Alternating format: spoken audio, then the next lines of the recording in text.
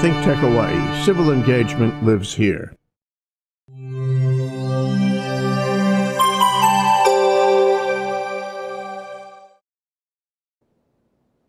Hello everyone and welcome to hinkTech Hawaii, and this is the program Humane Architecture. The normal host for this program, Martin Despang, is currently on vacation for the summer, and so I'm co-host Desoto Brown, who is sitting in for him. And today we have a guest who is an architectural expert, who is Don Hibbard, and we're going to be talking about a famous architect named Hart Wood. So welcome, Don, and thank you for being here. Thank you. Don, let me ask you quickly before we get started into Hart Wood. What is your former role? You're a retired man now, and I'm very envious of you, but what did you used to be? I was the administrator for the State Historic Preservation Office for 23 years. And then once I got out of that, I've been doing architectural history consulting since that time. And you're enjoying it, I bet. Yes. Yes, you are. It's very good. Okay, so tell us about the person we're going to be talking about today is an architect named Hart Wood. And why don't you just get started on letting us know who he is, and we're going to look at a lot of the work that he did, as well as contemporary work from the time period that others were doing here, correct? Sort of, yeah. Okay, all right. Okay. Take it away. Okay, I'll start. Yeah, we have our first slide. And in the background is one of the famous buildings. There's Hart Wood. That's Hart Wood. Tell us about him. And so Hart Wood was born in 1880 in Philadelphia. His family moved out to Kansas at an early age. Then his father was, you know, they call it hand graining when you paint wood so it looks like it was grained. Iolani Palace has that. His father did that. Oh, okay. And so then he went on to Colorado, and he started working as an architect there in an architect's office, and then from there to San Francisco. And he met C.W. Dickey in San Francisco, and Dickey convinced him to go into partnership with him in Hawaii in 1919. Mm-hmm. So then he moved out here to Hawaii. Okay. Next. And Dickey, by the way, is a famous architect in his own right as well. Oh yes, by far the preeminent pre-World War II Yeah. So architect. next slide. And one of the first projects that they worked on was Waioli Mission in Waioli on the island of Kauai. Mm-hmm. And this was built by Dickey's grandfather. Yeah, right. And Dickey will use it mainly. This is his inspiration for what he called the double pitch hip roof, the Hawaiian roof. Correct. And next. Which my house has. It was built in about 1930. Okay, very good, yes. And here's another view of the mission today. And while Dickey was concentrating on the roof, Hart Wood was infatuated with the lanai underneath. Okay. And Dickey went back to California, and Wood was, as the newspaper said, left to row his own canoe. Which he did. Yes. And one of the first commissions he got was with the Lihui United Church next. Next picture. And again, still on Kauai. Yes. Yeah. So let's go to our next slide. And, well, if we got to our next slide. Yes, maybe it's gone. There it is. There it is. And he designed this building, which, as you can see, this is a gable roof rather than a hip roof, but he has the long, sloping roof with the lanai underneath. Correct. And so he also started to use other elements. In the little vertical element, he put lava rock, which is first time that they start really using local materials in a big way. Correct. He also has some concrete in there.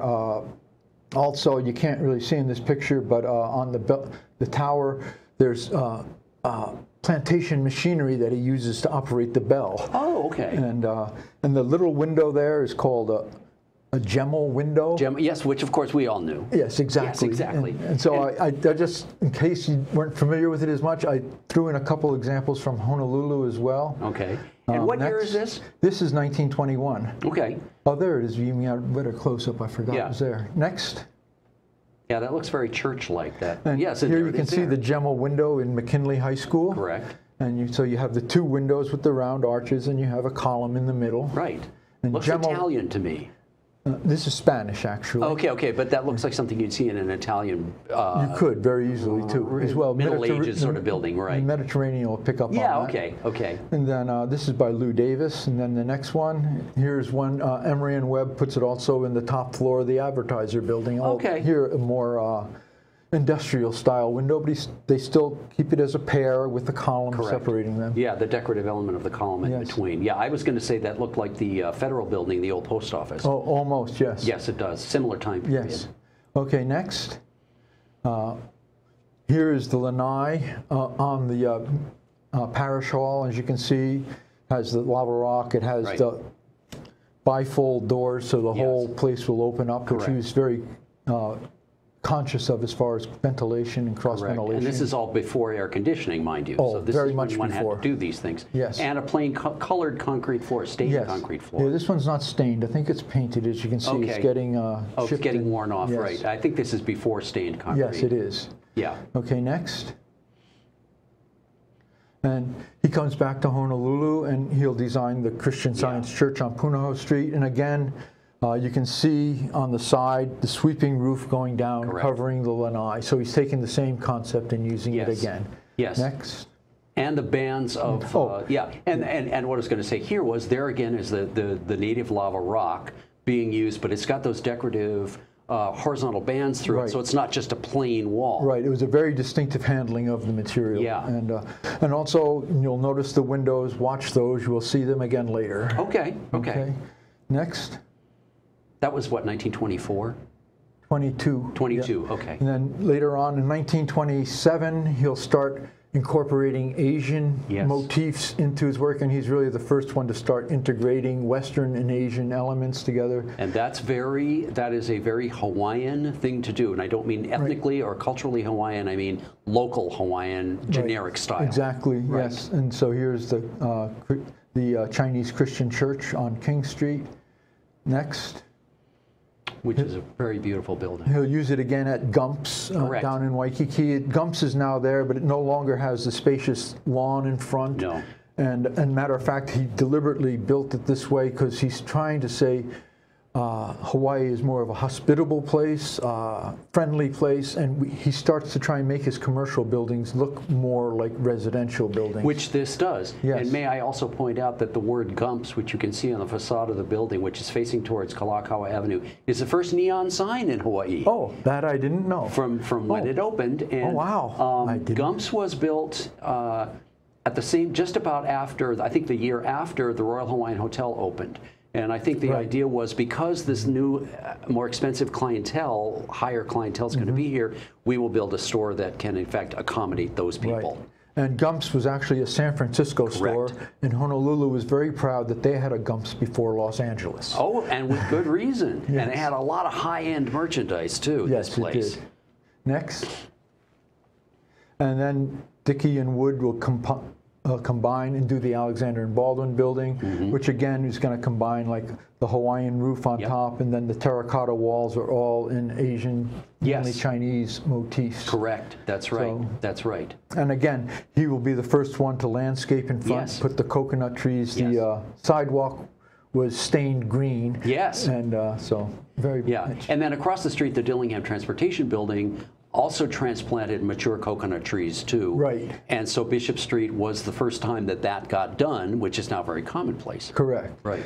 Next, in the 1930s, he was very lucky. He started teaming up with a man named Fred Ort, who was the head of the Board of Water Supply. The Board of Water Supply in the late 20s had a big scandal because they were taking off money, and we almost had a water shortage in Honolulu. Yes. And so the Board of Water Supply was formed to start managing this and take it out of the hands of politicians. Correct. And Ort and Wood started to team up together, and it was very good. They mentioned that they start a policy where they said they believe that beauty need not be sacrificed to utility. Right. And that beauty costs no more than ugliness of neglect, save perhaps a little more thought and planning. And that is actually kind of based on the Gumps store slogan, which was good taste need cost no more. Yes. Oh, okay. Very good. There you go. Okay. And so he'll design several pumping stations for the city. This is one. This is in Makiki. You'll notice this is in black and white, as is the next one, which we can see, the Nuuanu aerator. And again, this is up in Nuuanu, which the Water Supply did and Wood developed. I put these older pictures in because now, rather than talk about, oh, what beauty, that water can enhance your life and the beauty in your surroundings, now the Board of Water Supply broadcasts, water is a maintenance problem. And don't use too much of it. Yes, and they've filled in the pond. Yes. There was a little wading pool at Yes. Nakiki. They've taken that away. Maintenance, and Yes. It's and I think this very is a good, this sad. is a good point. This is a good time to also mention the Board of Water Supply for many years made a point of making their pumping stations architecturally distinguished, as well as taking care of the grounds and making their grounds and the well-maintained grounds around their pumping stations a focal point of a real community asset. Exactly. They have not been able to keep that up in recent years, as you just alluded to. So while many of these buildings still stand, they no longer have the maintenance that they used to, and they definitely do not have the landscaping that they used to. And they've also shifted from urging us to use water and beautify our lives to, in fact, de-emphasize that and use less water, save water, conserve water, plant xeriscape plants rather than plants that need a lot of water. So we've had a real 180 from the time period we're talking about here in terms of decorative, featured community assets to they're still there, but we no longer show them off the way we used to.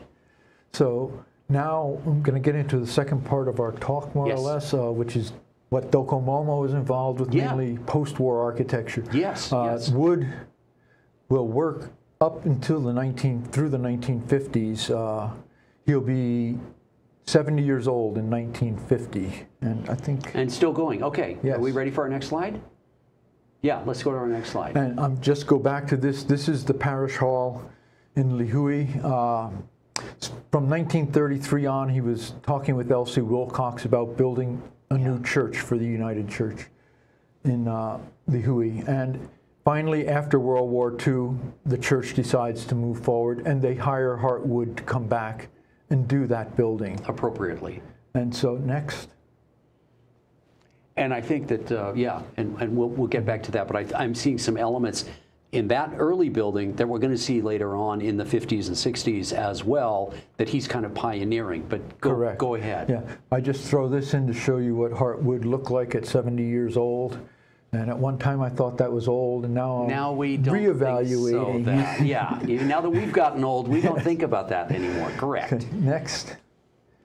And so here's the building that he will build for the Lihue United Church. And I found a really nice quote from 1938. The Honolulu Star Bulletin ran a special edition talking about housing in Hawaii, and especially modern housing in Hawaii. All right. And everyone, they had around 6 architects do stories. Yeah. And all of them were talking about how modern, how progressive things are. Yes. And Hart Wood took a slightly different slant. Yes. And he starts off his article by saying, recently, someone bemoaned Honolulu's loss of charm.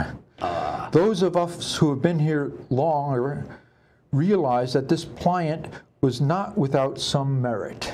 Yes. That Honolulu has lost some of its charm is undeniable. That for this there are some compensations is no doubt also a fact. This is true. It seems natural to deplore the vanishing of the good old days and to forget the present good. Well, yeah. One does not have to go back very far. Remember, this is 1938. Yeah, right. To recall a time when the best buildings in the islands were almost completely lacking in architectural pretensions and deficit, if not devoid of modern conveniences. Houses not watertight, insufficient light, and inconveniently and uneconomically planned. City streets and country roads largely in the horse and buggy days.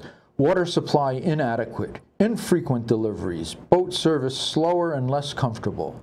And in many other ways, the comforts and conveniences which we now take for granted were absent. And yet, the nostalgic call, which most of us feel, is for a certain something that is not without substance. Well, and I think that's still valid. Yes. And of course, people are talking about, oh, but my God, Honolulu today. Well, as you just pointed out, in 1938, he's talking about being nostalgic. Right. There are people now who are nostalgic for 20 years ago. Exactly. Yeah. And he goes on, and he'll say, in fact, this nostalgia is of the utmost value, for it represents the essence of life in the islands, that which embodies the charm, friendliness, simplicity, and comfort of Hawaii, which is the lure that calls and recalls countless thousands to its shores, that causes unnumbered hosts to sing its praises, and that binds us, its favored inhabitants, with invisible and insoluble bonds to this aloha land. Such things may be elusive, they may be intangible, but they can be expressed in buildings. They should be expressed in some measure in all island buildings. Yes. And it is one of the architect's civic obligations to the community to see that they are. In the glitter and glamour of movie land architecture, we are apt to forget that weightier things of real life. It is up to the architects of the islands to steer a straight course, to keep our heads, to keep abreast of progress, but not to forget the rich heritage of the past. In other words, to consciously strive to retain in our work the charm, friendliness, and simplicity that is Hawaii.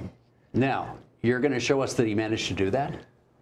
Let's see. We'll see what he did. Let's see what he did do. Okay, next. And so, this church, I think, is what he tries to embody. He looks back to the parish hall next door.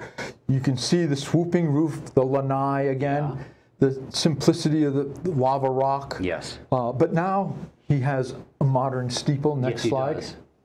Yeah, next. Which is totally distinctive and unique, his own design. Yeah. And all churches have to have a vertical element. This is the one. And, and it's a new handling of the genre. Next. I agree. But at the same time, he keeps the lanai with the big columns. Yeah. Now you have acid-stained floors. Yeah, there we go. And again, the doors are now simpler than the other doors were all panel doors. Now they're flush, flat, but still functioning the same way, opening it up. Right.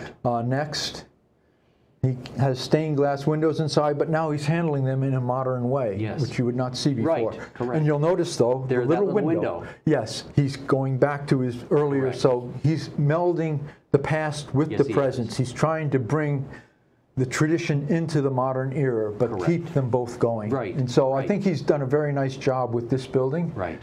And next. And I was going to say, well, yeah, we'll keep going, we'll keep going. And there's the building. Yes, and so it's a very handsome, it's modern, but traditional at the same time. And a very unusual shape. Yes, because of the skewed gable roof. And the asymmetry of it. Yes, very true. And then the wing in the back is where it has all the offices, where in the Christian Science Church, actually, you'll have another wing on the other side that has, one side has the lanai, the other side has the church offices. Right, correct. So, but it's symmetrical. Yes. Right. So next. Yeah. Okay. I certainly recognize that. Yes, and this is probably what's considered his best work after the war. He, again, is working with Fred Ort and the Board of Water Supply. This building is actually on the drawing boards in 1948 and 49, and it doesn't get dedicated till after Wood dies in 1957. Wow. So it shows you how long government takes sometimes. But it was by far, again, a very modern-looking building. Yes. And at this time, modernism was very much opposed to ornamentation. That's right. And but Wood manages to be very subtle and work very nicely with the building. Correct. The Brise Soleil was, you and Martin did a whole show on that. Yes. And again, very forward, accommodating, addressing the climate, addressing the sun. Yes. And next. Yeah, and but it has the detailing of the ornate. It's kind of an ornate screen. Oh yes. In that it's open, but it's got the detailing on it that separates it from just plain smooth concrete. Correct. I'll show you. And actually, believe it or not, this is metal. The screen. I was going to just say, what is it made of? Because I was never clear. I was shocked. I was taking the pictures the other day, and I said, "Oh, it's not even attached to the building or to the wall. Right. It's So set off from the wall. So the screen and the windows is on the left in this picture, yes, and exactly. the facade of the building is on the right. All the windows for the offices and stuff are to the right, which it is shielding. Yes. And I hit it. Oh, it's not concrete. The building is, but this is metal. This is not. This is metal. Yeah. Yeah. So I thought that was very interesting. Next, please. There they are. Here it is. Yeah. And you can see the sunscreen is working in two ways. He has the horizontal sunscreen, yes. And he also has the vertical fins. That's right. But mostly vertical fins are used solid, but wood breaks it up. Correct. And he starts to put it into a Chinese sort of bric-a-brac pattern. Exactly. And yes. Next, there's another Asian theme, right? Yes, exactly. And here you can see that. You can see where he's connecting the pieces. It's all very definitely Asian inspired. Yes, it is. And, yes, it is. So he's still trying to tell people, yes, we are a multicultural society. Right. That's right. This is Hawaii. You're not going to find this anywhere else. Exactly. And so while we are going into the modern age, we're using nice metal here, concrete, but we're also reminding ourselves of our heritage. Exactly. Next. And bravo to him. And here's the front, which is another very masterful part, where he has the water fountain in front. Yes.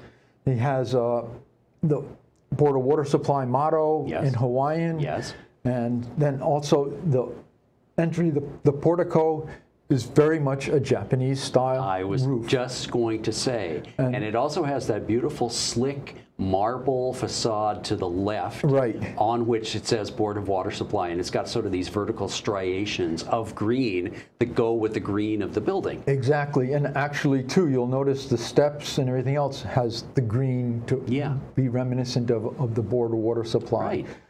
And next. Yeah, that's their distinctive color.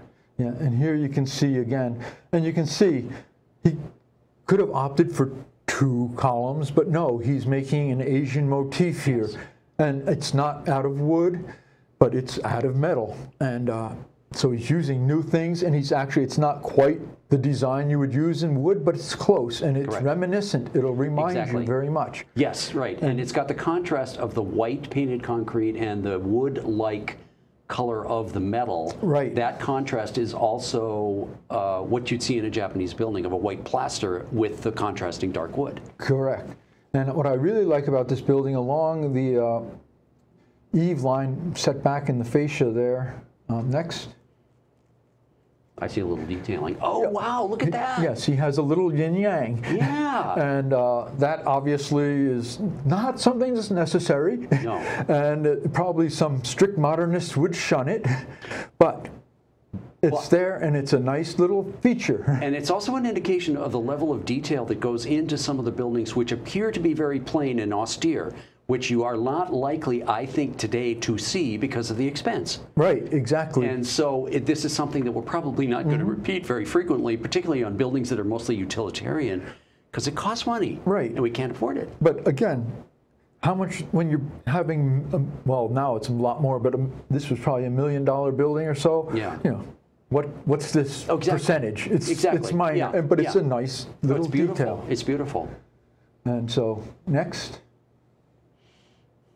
Then he also connected the 1939 Board of Water Supply building with the 1950s Board of Water Supply with this very beautiful curving walkway, which is supported by 2 pylons, which very nicely have, again, a Japanese element at the top. Yes, right. The Capitol is very much like an elbow bracket. And I always, as a little kid, thought that that was the coolest thing in the world, and I wished I could walk on it. Oh, I've done it once. I was very happy. I bet. Well, there was a sequence in Hawaii Five-0 about, I don't know, 7, 8 years ago, in which there was a tracking shot of Dano and McGarrett walking on this. Oh, wow. And it was like it was supposed to be to the morgue or something. Okay, yes. Yeah. Oh, okay, yeah. And you also notice on the top, that's pretty much just simple CMU block, but he's made it again to appear like a Chinese rickrack, like on the front of the building. Yes, exactly. So, and it's very good. And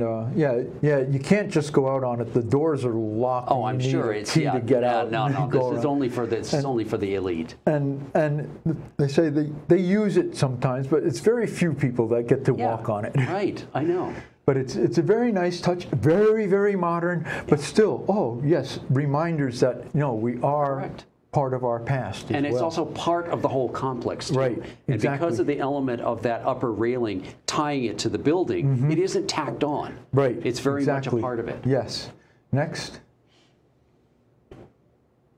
Yes, here's the marble you were talking about with the Board of Water Supply. And this green marble, I'm sorry, I took these pictures on Sunday and the doors were locked, and I didn't have a chance to go yesterday.